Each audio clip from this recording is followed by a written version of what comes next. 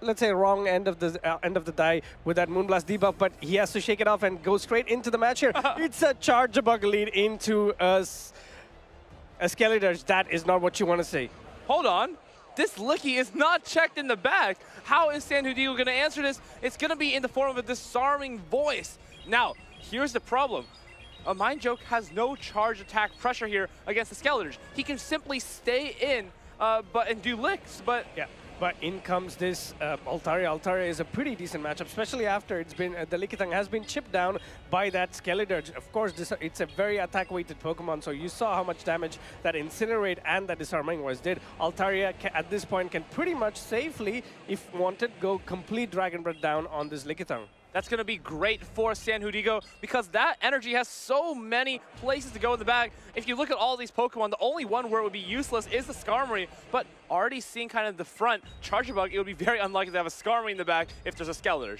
Yep, exactly.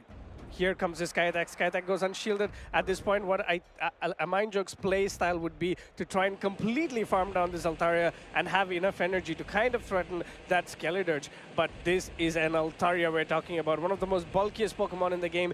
Gets to that Moonblast. Moonblast does not do super effective damage, but it does quite a bit of damage onto that Charger Bug. Now, if he's lucky here, he will not get debuffed. That could be very challenging for the Skeletor, but of course, he's got to throw... Oh, he's not going to get the energy off! Oh, that is costly. That was a lot of energy on that Charger Bug that goes to waste. In comes the Altaria to be met by this Azumarill. 2 versus 2 shields. This is going to take a while here if both these players decide to shield and play out this matchup. That was an extremely rough game 1 here for AMindJoke, and you can already see it on his face. He has a lot to think about going into game 2, but of course, how do you shake that off? That was not a soft loss by any means. That is what we call a hard loss here in game 1. Yeah, it was a very polarizing matchup through and through, from the lead to the swap and till the end. Of course, the Lickitung gave some hope, but unfortunately, SanJudigo did exactly what is needed to secure that switch matchup. Going into the Altaria a bit early would have maybe put the Lickitung in a place where it could throw an extra body slam to knock out the Altaria.